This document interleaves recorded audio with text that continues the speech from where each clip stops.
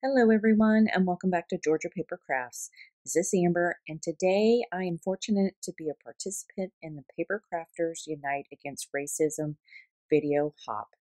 I am doing a card today featuring this wonderful digital download from Greeting Farm. Here is a look at what it looks like when you go to their website.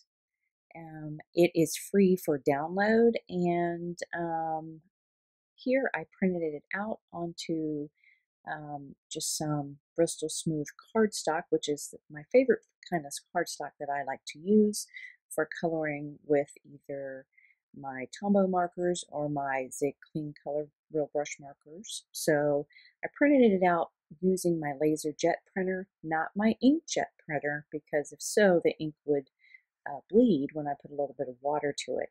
However, if you print it out using a laser printer, you will be able to not have any worries about the ink running. So I decided I wanted to color this in using my Tombow markers.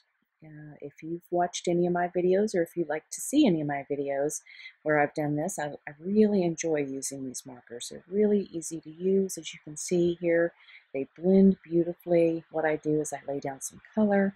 I use just a touch of water on a paintbrush and I pull it out and it smooths it out and makes it look really vibrant. So what I'm doing here is just going along and coloring in these images. This image here made me think of myself and a coworker, a wonderful lady that I work with who has these beautiful dreads just like this, and she just is just a ray of sunshine to work with, and I love this saying, "We stand together," and that I think goes for everybody and everything. And so that's why I really like this image and why I chose to color it in. So I'm going to just put on just a touch of music and let you watch me color this in, and then I'll be back and we'll talk a little bit more.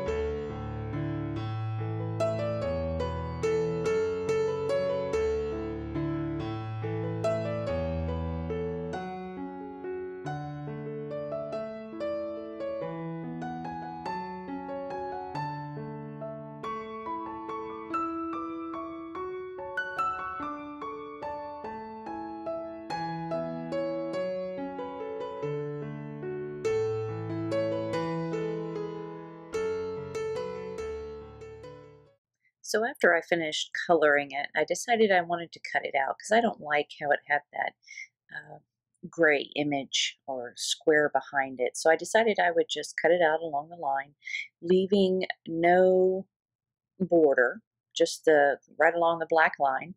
And I'm going to spare you my slowness in doing that. So once I've cut it out, I'm going to take my Memento Tuxedo Black marker and go around the edges. And what this does is it just kind of makes the cut edge look so much neater. You don't see that white edge anymore, and you can't see all the maybe small mistakes that you made when you cut it out, or it just trims it up, makes it look a lot neater.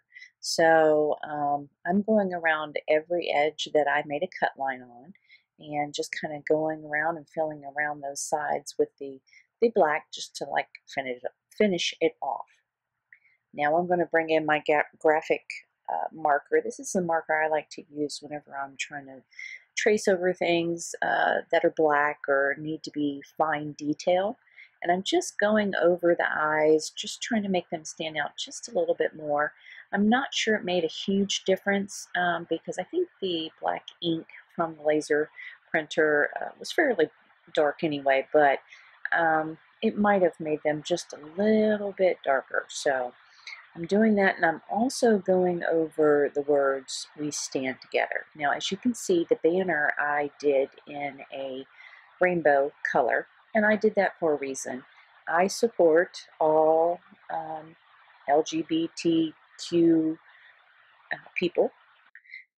They are humans just like everyone else, and they deserve the same rights as everyone else, no matter their sexuality, their race, their color, their gender, their creed. I believe everybody deserves to be treated fairly and equally. Our differences are what make us each unique human beings, and if we just love each other instead of hate each other, this world would be a much better place. All right, so moving on to continuing to make this card. You can see here I've pulled out my Paintbrush Studio color stripe die, and I pulled out some assorted glitter cardstock, 11 different colors, and I've cut those all off screen, and I'm just kind of laying those down in a rainbow pattern. So that die was nice enough that it cut out a bunch of different stripes, all the same length strip. So as you can see, it makes it very easy for me to put them together. So I'm just starting out with a A2 size card base, white card base made out of heavyweight cardstock from my stash, and I'm just laying these down. I'm just putting them in rainbow order, and of course I have a little bit of extra room, so I'm going back and starting with the red again and putting that down.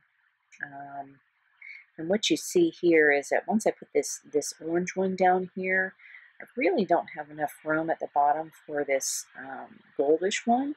So instead of adding that, I decided I would just cut off a little piece of the cardstock, or of the little piece of the card, just to kind of even it up a little bit. And see, I'm going to do this. So it's the finished card will be slightly smaller than an A2 size. I'm going to cut off probably just about a 1/8 of an inch there. Now the image I had backed with a piece of black cardstock, and I cut that out just to give it a black edge. I know you can't really see it that well, but it does help kind of pop that image off a little bit more. And I'm going to put some foam adhesive on the back, and I like to put a little bit of glue on my foam adhesive. This helps me, give me a few minutes to kind of put it down and maybe wiggle it around until I get it into the place that I really like it. And then I'll push it down, and I'll just come back in with my white gel pen and kind of do some highlights, a little bit of further additional highlights onto the image. I decided, because there was so much glitter in the background of this card, that I would not add any further embellishments. Usually I do, because I love gems and rhinestones and all things like that, but I thought it might be too much with this one. Just making it simple, just two girlfriends hanging out, saying we stand together. And on the inside, I am going to pin a sentiment here, and you're going to see that in just a few minutes.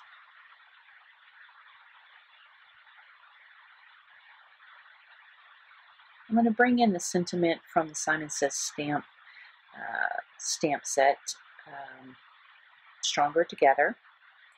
And this was one of the stamp sets from their card kits a few months back. And I'm going to put it in my MISTI. I'm going to get it all lined up here. And I'm going to take my VersaFine Clear Nocturne ink that up, and stamp it down. Now luckily I got a great stamp with that, so I don't have to stamp it twice. And again, that saying says we are always stronger together. Here is a final look at the finished card. Thank you so much for stopping by and watching my video during this Papercrafters Unite Against Racism video hop. I will have a link down below with the next person in the hop. I hope that you will stand up against racism, and I also hope that you come back to see me for another video. Thanks so much. Take care. Bye.